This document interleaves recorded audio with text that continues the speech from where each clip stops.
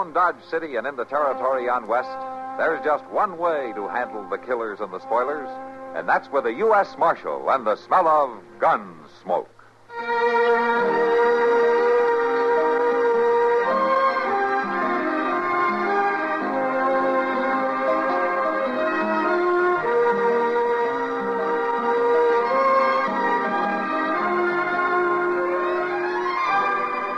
Gunsmoke, starring William Conrad.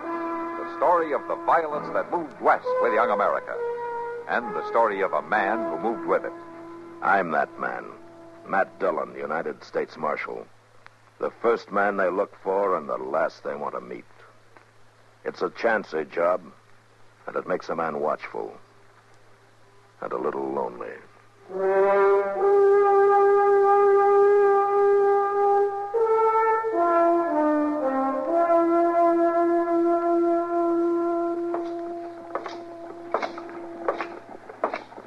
Marshal. Huh? Marshal Dillon. Yeah. Wow. Morning, Cyrus. How have you been? Oh, fallible, I reckon, Marshal. Rheumatism is plaguing me some. No? At my time of life, a man's got to expect a few miseries. Are you heading for your office, are you? Yeah, sure I am. Well, I just thought maybe we could sit and talk a spell. Well, come on. I don't get into town too often, Marshal. Yeah, I know that. I just thought we'd sit and talk. Oh, I see. Things all right out the farm? Oh, yes, same as usual. Farming don't change much. You get a good crop one year and a bad one another. But all evens out in the long run. Yeah, I guess it does. Go ahead. Thank you, Marshal. Oh, morning, Mr. Dillon. Chester, you know Cyrus here, don't you? Sure. How are you, Mr. Hudson? Fine, Chester. My land, I didn't hardly recognize you at first. We don't see you in town very often. No, the place keeps me pretty well tied down. Have a chair, Cyrus. Oh, thank you, Marshal. Feels good to sit. I ain't getting any younger. Well, I guess none of us are. Mr. Dillon, I fetched the mail up from the depot. Oh. There on your desk. No, thanks. Wasn't nothing important, though. I'll look at it later. Say, you haven't got any coffee, have you? Well, I got some brewing. Will it be all right if I whittle, Marshal? Well, sure. Go ahead. Seems to help a man to talk. Whittling and talking just go together somehow. Yeah. What was it you wanted to talk about, sir? Why, nothing exactly. Just talk's all. Oh, I see. This is going to muss up your floor some. Oh, well, that's all right, Mr. Huggins. I got to broom it out later anyhow. That's one thing Bertha'd never stand for. Bertha figures the barn or out in the yard's a place to whittle. How is Bertha? Fine. She's fine. We've been together a long time, Marshal. Me and Bertha. 37 years we've been married. That's a long time. Yeah, sure is. Married back in Ohio. Then we went down to East Texas for a while and come on up here later. Yeah, been a lot of changes in them years. Yeah. Oh, thanks, Chester. Weren't no town here at all when we first come to Dodge. Just a fort. Then later a trading post. Buried our boy here the second year. Used to grow corn down in the bottomland and sell it to the garrison at the fort. And it's when the Indians didn't get it first. Yes, sir, there's been a lot of changes. Yeah.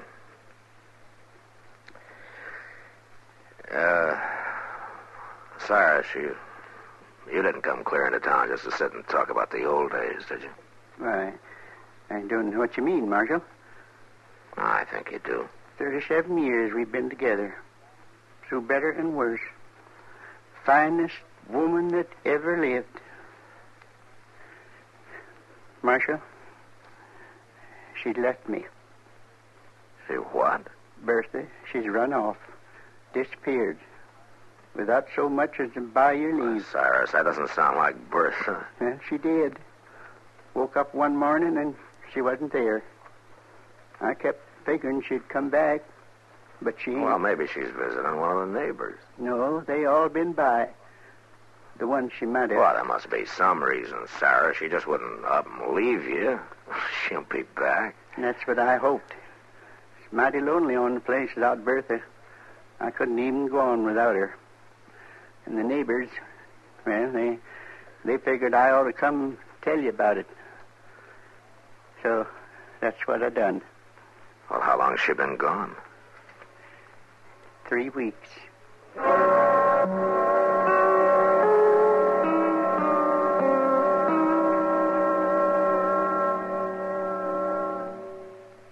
Now, just listen a minute, if you will. I've got a little story to tell you. Well, it's not so little. It's sort of a tall tale. It's about Kemp Morgan. Ever heard of him? Well, he was one of the legendary heroes of Oklahoma, or to be more specific, of the oil industry. Seems it was Morgan who first discovered oil in them parts. Now, folks say that old Morgan didn't need divining rods and such to show him where the oil was. No, sir, he'd just follow his nose. Why, he'd just sniff his way across a field. And when he found the right smell coming up out of the ground, that's where he'd plant his well. Old Kemp Morgan didn't need any help planting that well either. No, sir. He was his own crew, old Morgan was. Kemp would dig down as far as he could reach. Then he'd unlimber his sharps and shoot a hole through the bottom of the pit. And talk about fast. Why, that boy would have his derrick up and his oil tanks built before the oil had time to reach the surface. Oh, he was a goer, he was. One time he dug a well so deep that it come out on the other side of the world, right into the middle of a rubber plantation. Down around Brazil it was. For days that well spouted pure rubber. Man from Akron, Ohio, that is, took it off Morgan's hands at a nice little profit for old Oil Nose. Yes, sir. Morgan was tops in the oil field. Never brought in a dry hole but once. Kemp wasn't one to lose, though. You can bet your bottom dollar on that. He took that old dry hole, sawed it into lengths, and sold every last one of them to Kansas farmers for fence post holes. Kind of hard to believe, isn't it? Say, isn't it nice being citizens of a country where you can laugh and talk about things free as a breeze, and write and read and worship, too? Yes, sir. Maybe you don't think about it much, but you should.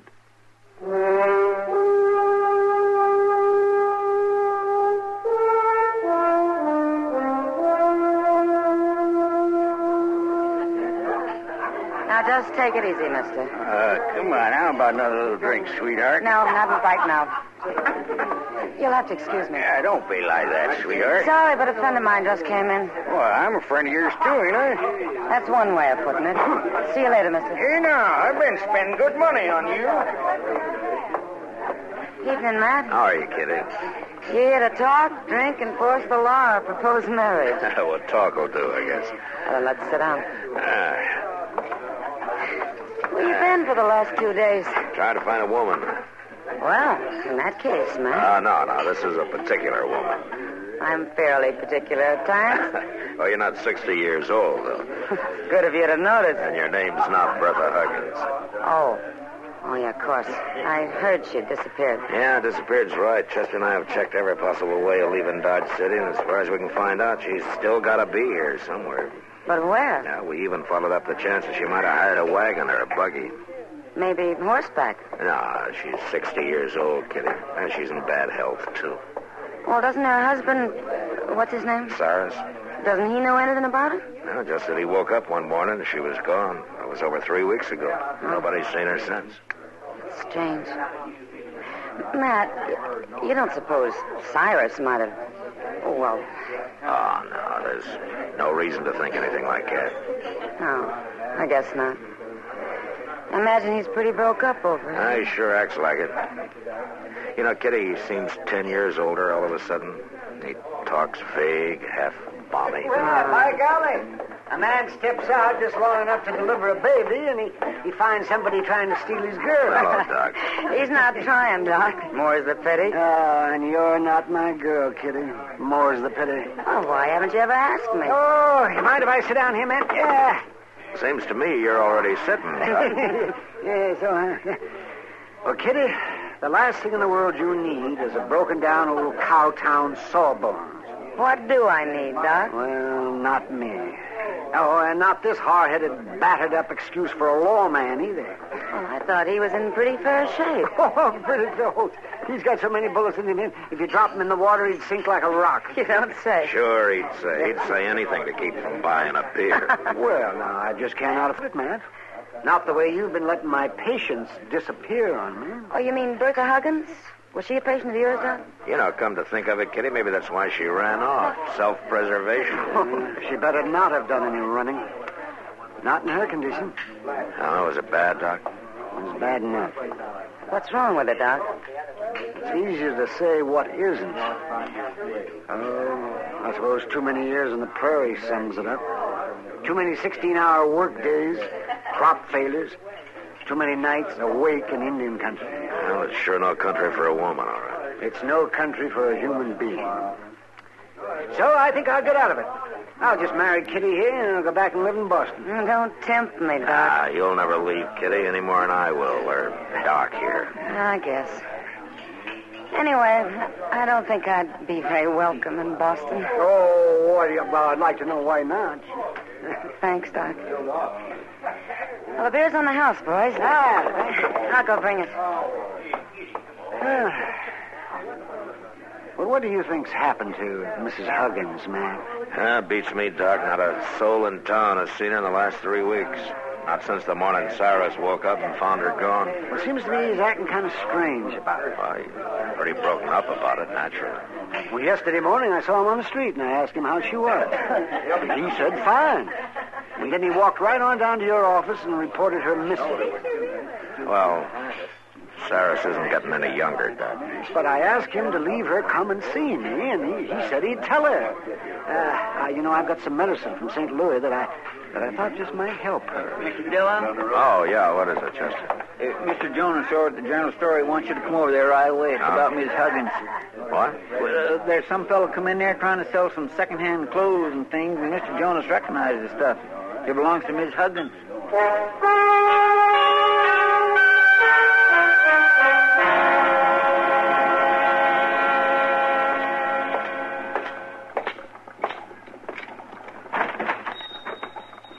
Oh, good evening, Marshal.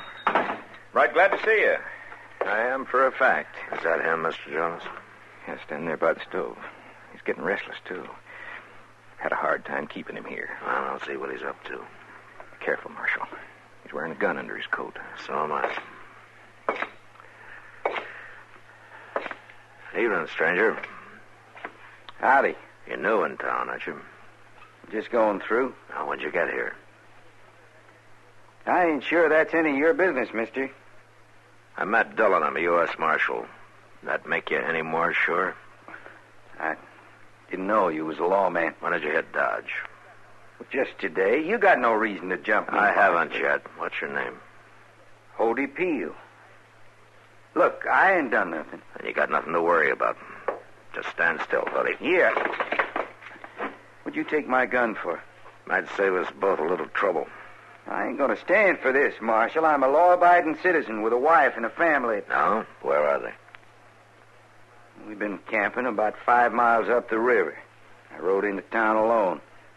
We've been looking for some land to take up. Homesteader, huh? If I can find a decent piece of land, I am. How long you been camped up there? Around 3 weeks, I guess. Uh-huh. Come on over here to the counter. All right, Marshal. I don't know what you're thinking, Marshal, but you're wrong. I ain't done nothing. There's the stuff, Mr. Jones. Yeah, that's right, Marshal. Now, most of the things, here, like these turtle shell combs and the hand mirror and some of the clothes, could be anybody's, but this wool shawl and this needlepoint shopping satchel, I've seen Miss Huggins in town with these time and time again. So that's what it's about. Now, you're sure, Mr. Jonas? Well, of course I'm sure. She's had them things for years. Marshal, this stuff was give to us. I didn't steal it. Some farmer stopped us when we drove past his place and give it to us.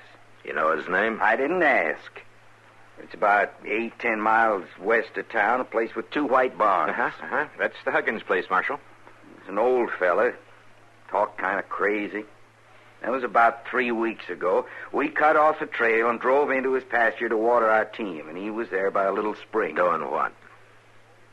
He was busy digging a hole. We didn't hardly notice him at first. Then he took us up to the house and gave us his stuff. Did you see a woman around the place? No, just him. It was dirt from head to foot. Kind of funny, that hole he was digging. I remember thinking at the time it looked sort of like a grave.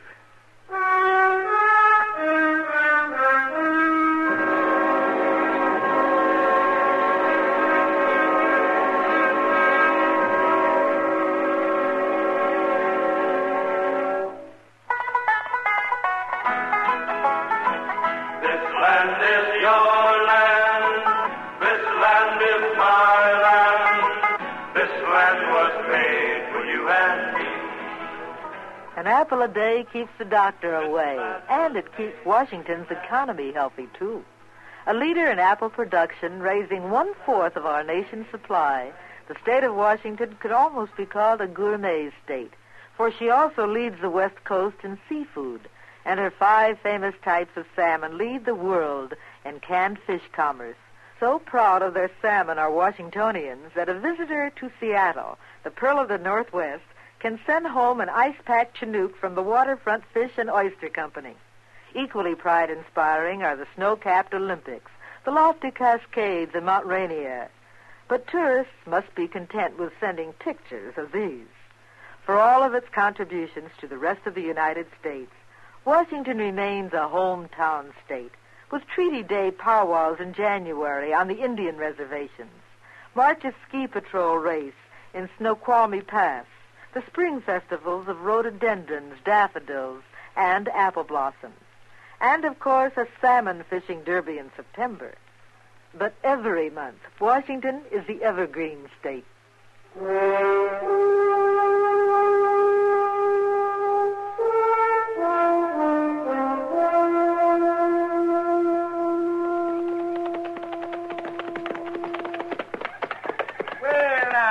This is quite a surprise, Marshal. Morning, sirs.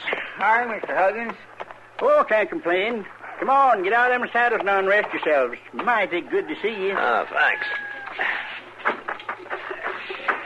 Come on up to the house and I'll have Bertha fix you some coffee. What? You'll have Bertha fix coffee? Sure will. Well, she'd be awful upset if she knowed you stopped by and I didn't even bring you up to the house. Well, but your wife's gone, Mr. Huggins. Gone? Well, that's what you told me a couple of days ago. Oh, you must be mistaken, Marshal. Well, you came to my office, Cyrus, and you told me that she was missing, that she'd run off. Why, Bertha wouldn't do a thing like that. We've been together 37 years. Well, then she's here. She's up at the house. No, she's not. But you just said for Chester. us... She went to visit her sister in San Antonio. Oh, I see. I forgot about it. It just slipped my mind for a minute. Cyrus, you got a spring over there in the pasture. I'd like to take a look at it. Well, it's just a spring, Marshal. You mind walking over with us? No, I don't mind. By golly, it's funny about me forgetting Bertha went to visit her sister. Yeah. And you say I come into town a few days ago and told you she'd run off? That's right. By golly, looks like my memory's starting to go on me. Maybe. Funny thing. When it's something that happened way back, I can remember it fine. Like Bertha and me was talking the other day about when we first got married. Remembered it just like it was yesterday. And that was 37 years ago. It's funny. Yeah. Things the last 3 weeks, though, they're kind of clouded over for some reason. When did your wife leave, Cyrus, to go visit her sister? About 3 weeks ago. Well, here's the spring. Yeah. Let's take a look over here. No, I don't want to. Let's go. All right, Marshal.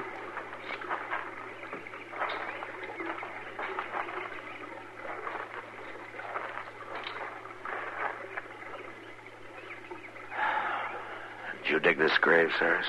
Why, I don't know what you mean. That wooden headboard. Read what it says. I don't see it. I don't know what you're talking about. It says Bertha Huggins, beloved wife of Cyrus Huggins. Married 37 years. Bertha's in San Antone. I don't know why anybody'd put that up. Cyrus, you can't go on living in a dream. You better tell me about it, huh? Cyrus? Well, it was in the night it happened. She was feeling poorly for weeks. And that morning when I woke up, she was already gone. Laying there, cold. I pretty near went out of my mind, Marshal. So you buried her. You gave away her clothes and things, huh? I started pretending, I guess, like she went off someplace and was coming back. Pretty soon I started believing it. I had to believe it. I couldn't even think of going about without her. I just couldn't face it. But at the same time, I knew, of course, in a way that she... Marshal? Yeah? Marshal, she's dead. She's really dead. And that's the truth.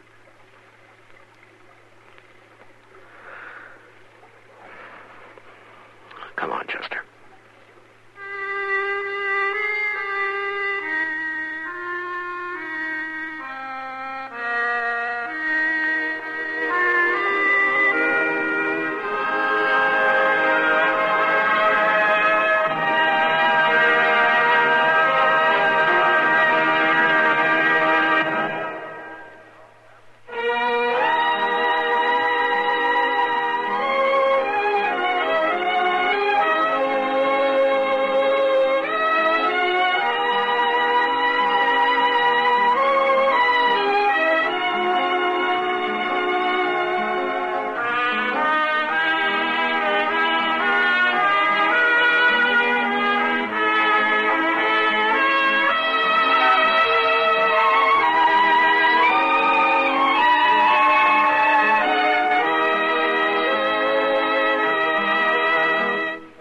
Gunsmoke, produced and directed by Norman Macdonald, stars William Conrad as Matt Dillon, U.S. Marshal. The script was specially written for Gunsmoke by Les Crutchfield, with editorial supervision by John Meston.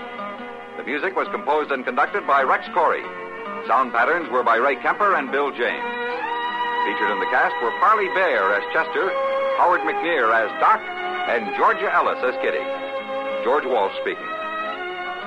Join us again next week for another specially transcribed story on Gunsmoke. This is the United States Armed Forces Radio and Television Service.